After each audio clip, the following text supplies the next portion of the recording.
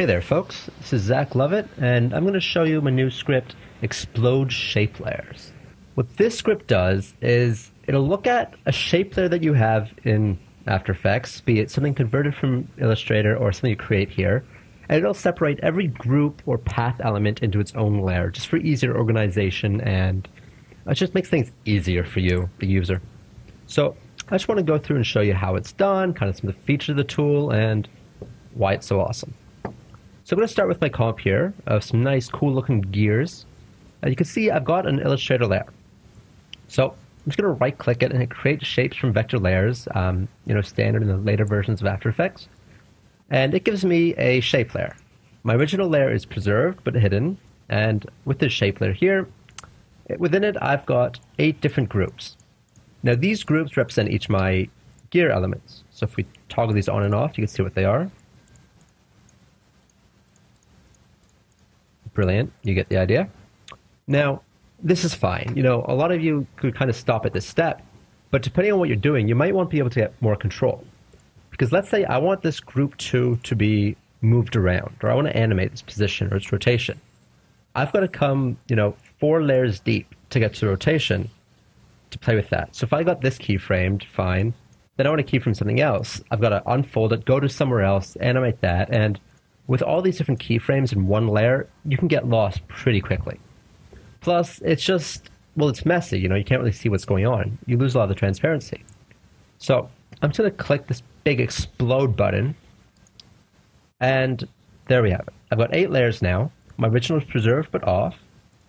And if we just open up any of these layers, twirl down its contents, you can see each one only has one group. And this is just each of my shape groups from my original layer are now isolated into their own layer. So you can see here I've got my first little circle, here I've got my second, and so on. Cool. But the problem with this by default is that, I want this little gear to rotate around its own axis. So if I just twirl down its own layer transform now, it's not going to do that. It's transforming around the center. By default, when you use this explode button, what it's doing behind the hood is, it's going to duplicate the layer however many times and just isolate that certain element. But this means that its anchor point is going to remain centered wherever it was for the whole. So if I want to rotate this layer independently, I can't really do that. That's where this option comes in for center anchor points. So I'm just going to undo this a bunch of times, get back to where I am.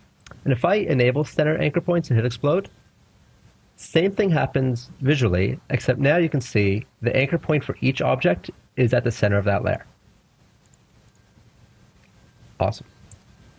Some other features are, as I said, this works by duplicating the layer out and then isolating the elements. So if you've got animation on your main layer, be it rotation of everything, or animation on a specific group, in this case, this little gear here, and hell, I've even got some keyframes going, or some markers rather. When you explode it out, all of this gets preserved, so every single layer will still have its rotation. Just note that because I centered my anchor points, it'll rotate around its own anchors instead of around the main center. If you wanted that to be the other way around, you just uncheck the center anchor points, and now they'll all rotate around that main anchor.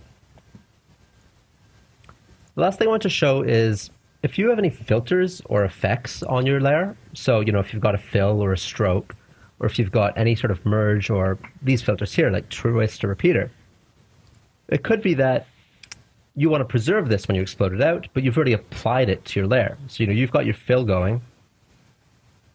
This here, you've got your twist on it, but you want these to trickle down to your new 8 layers. It will handle that by default. When it goes through and isolates your layer, it looks for any of these filter type effects and keeps them there. So I'm just going to hit explode now. And each of my layers, if we twirl it down, has its own group, that is this one gear shape, and the fill and the twist. So in this way, you can keep all of your effects and still be able to edit them individually, independently, and preserve your base, aesthetic, whatever you built at the front. So that's Explode Shape Layers. I hope you find it useful. Thanks for listening.